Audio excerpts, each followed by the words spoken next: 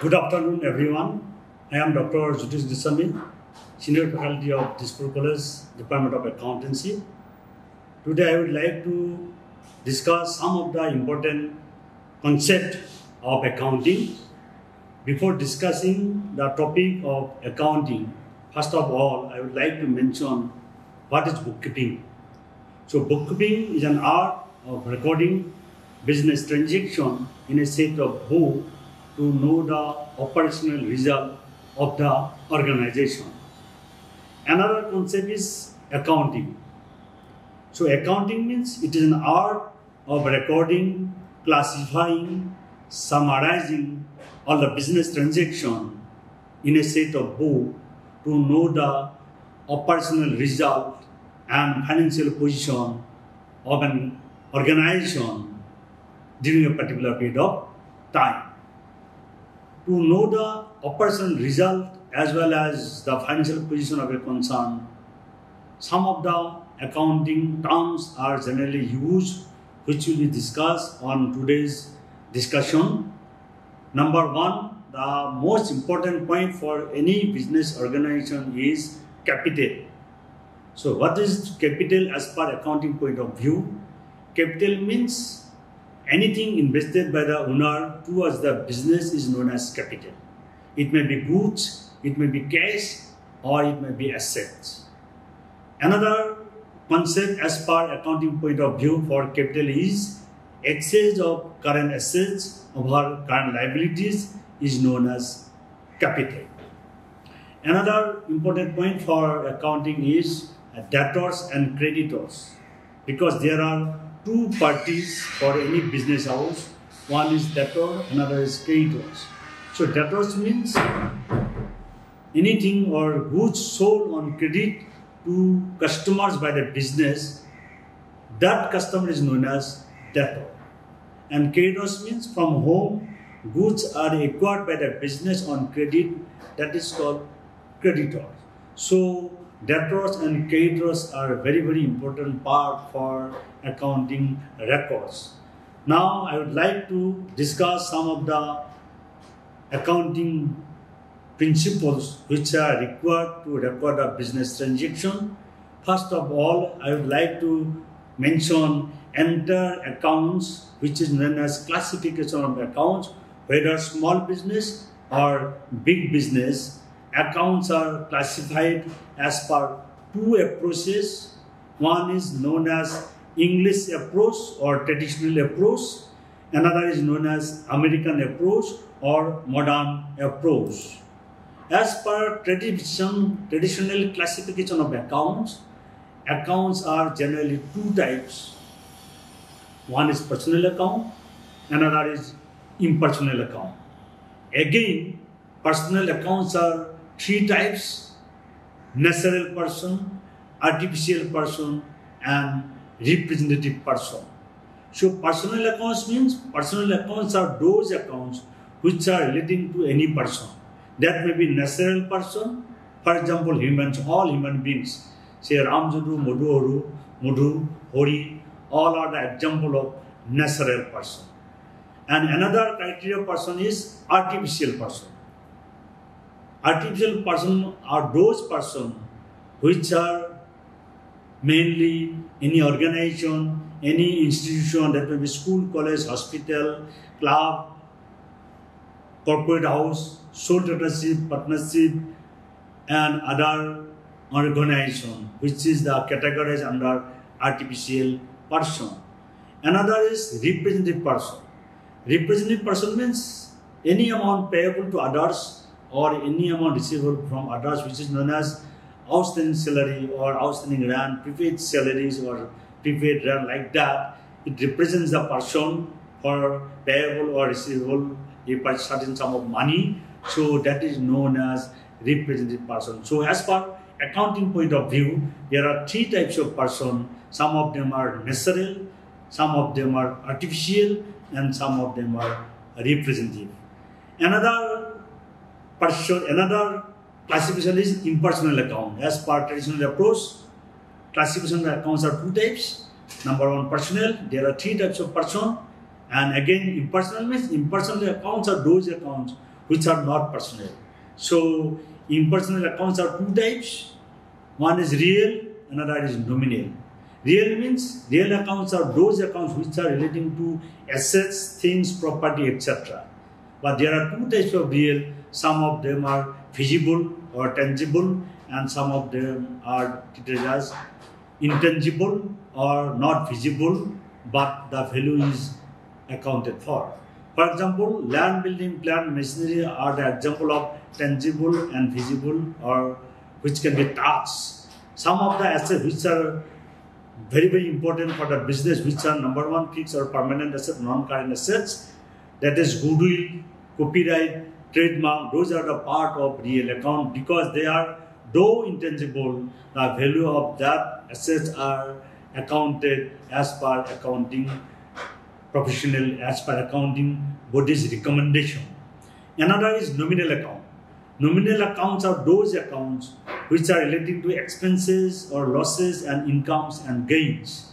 So any accounts relating to expense or losses, for example, salaries paid or salary account, rent account, sales account, purchase account, those are the example of nominal account. So as per traditional approach, or which is known as English approach, accounts are two types. One is personal, another is impersonal. Person means relating to any person, that will be natural, artificial, representative. Again, another classification is impersonal accounts as per traditional approach, and there are two types of impersonal account. Some of them are real and others are nominal. Real means accounts relating to property, asset, things, land, building, plant, machinery, furniture, goodwill, patent, copyright, all are incorporated under real account. And nominal means any account related to expense or losses, incomes or gains are incorporated under nominal account. That is sales, purchase, salaries, rent paid, commission, interest. Those are the example of nominal account. And as per traditional accounts, personal accounts means accounts, person, firms, companies, organizations, etc.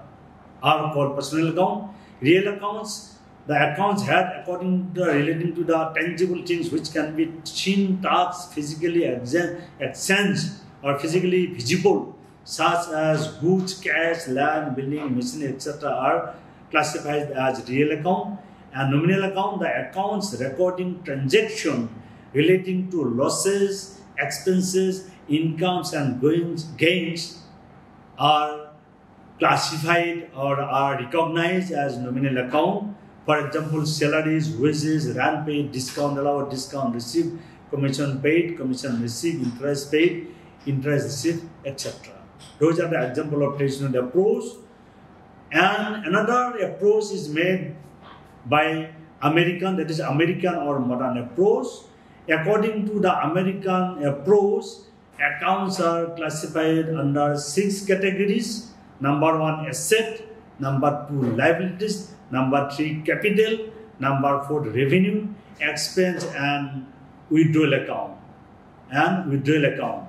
So, asset means assets accounts are the account of asset and properties such as land, building, plant, machinery, goodwill, patent, copyright, trademark, cash in and cash at bank, inventory, investment, etc. These categories also include accounts of debtors. Debtors means to whom goods are sold on credit or amount receivable from others is known as debtors. So it is a part of asset. Another accounts is liabilities.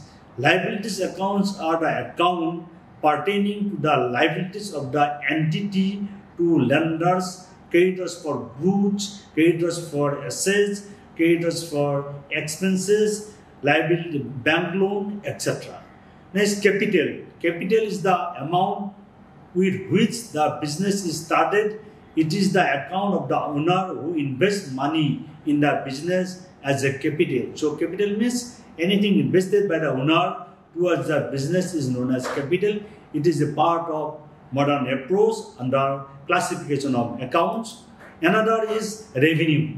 Revenue accounts are the account of incomes and gains. For example, sales, discount received, interest received, commission received. Those are the example of revenue. Means recurring nature of income is known as revenue. Now expenses account means recurring nature of expenses. So expenses accounts are the account of expenses incurred and losses suffered by entity, which is known as regular nature of expenses, which is known as revenue expense. For example, purchase of goods, wages paid to labor, depreciation, rent paid, rent and taxes, like revenue account. Expenses accounts are also taken into account for preparation of training and profit and loss. So when we prepare training and PL account to find out gross profit as well as net profit, we have considered the revenue account and revenue expense. Revenue income will be shown under credit side. Some of them are direct and some of them are indirect. Direct are shown under credit side to find out the gross profit, and indirect are to be shown under credit side to find out the net profit. And expense also, direct expenses are shown under debit side of training account, and indirect expenses are to be shown under debit side of PL account. And all revenue, nature of income and expenses are to be shown under training and PL account to find out gross profit and gross loss. And last, as per modern approach, last classification of accounts is withdrawal account or drawings account. Withdrawal account or the account that amount is withdrawn by the owner, that may be cash, goods, etc. That is called drawings. So as per modern approach, entire business accounts are classified under 6 categories. Some of them are known as assets, liabilities, capital, revenue, expense account, and withdrawal account. Next, what is the rules for debit and credit? In normal practice, debit means debit the receiver of the goods and credit the giver of the goods. But as per normal principle, debit is an art of recording left hand side and credit is the art of writing left hand side. So as per English approach, which is known as golden rules for debit and credit, as per English approach for personal account, what will be the debit and what will be the credit? So as per English approach, rules for debit and credit for personal account is debit the receiver of the benefit and credit the giver of the benefit. So who received the benefit of the particular service, that person and that item will be debited, and giver of the benefit is known as credit. So any benefit given, that will be credited. Any benefit received, that will be debited as per personal account under traditional approach. And as per real account, debit what comes in our business and credit what goes out from the business. So when we have to follow a particular item is real account, what will be the debit and what will be the credit? The fundamental rule or golden rules for debit and credit is debit what comes in, credit what goes out. And in case of nominal account, nominal means all losses and expenses and incomes and gains are incorporated under nominal account. So as per nominal account, debit losses and expenses and credit incomes and gains. Those are the rules for debit and credit as per traditional approach. And as per American or modern approach for debit and credit, for asset account, debit is when there is an increase in the asset, it is debited. And account under American approach for credit, when there is a decrease in the asset, it is credited. So basic principle of asset is, if the value of asset is increased in our business, then it will be debited. If the value of asset is decreased, then it will be credited. So increase of the asset is debit and decrease of the asset is credited as per modern approach. For liabilities account as per modern approach, when there is an increase in the liability, it will be credited. When there is a decrease in the liability, it is debited. And number 3 is capital. When there is an increase in the capital of the business, it is credited. When there is a decrease in the capital of the business of the owner, it is debited. Another is revenue. When there is an increase in the revenue of the business, it is credited to business account. When there is a decrease in the revenue, it will be debited in the account of the business. For expenses, as per modern approach, when there is an increase in the expense or losses, it will be debited. When there is a decrease in the expense or losses, it is credited. For withdrawal account, last account for modern approach, when there is an increase in the withdrawal, it is debited. When there is a decrease in the withdrawal, it is credited. Again, classes of accounts when to be debited and when to be credited as per modern approach. If the theoretical aspect is not clear, then we have to use this chart to debit or credit a particular item. For asset account, what will be debited? If the asset is increased, then it will be debited. If the asset is decreased, then it will be credited. For liabilities account, if liabilities decrease, then it will be debited. If liabilities increase, then it will be credited. For capital account, if capital is decreased in our business, then it will be debited. If the capital of the owner is increased towards the business, then it will be credited. For revenue account or income account, if income is decreased, then it will be debited. If income is increased in our business, then it will be credited. For expenses account, if the expenses is increased or losses is increased, then it will be debited. If expenses is decreased in our business, then it will be credited. And for withdrawal account, if withdrawal is increased, then it will be debited. If withdrawal from business is decreased, then it will be credited. So today I conclude my lecture with this basic concept of accounting and bookkeeping, along with classification of accounts as per traditional approach and modern approach, as well as what are the fundamental rules for debit and credit as per traditional approach and modern approach. Next day I will discuss again the remaining chapter of accounting, basic concept of accounting, that is what is journal, what is books of accounts, what is journal, what is ledger, how can you journalize the transaction, how can you posting the accounts in various ledger accounts. That will be discussed in my next slide. Thank you, all of you.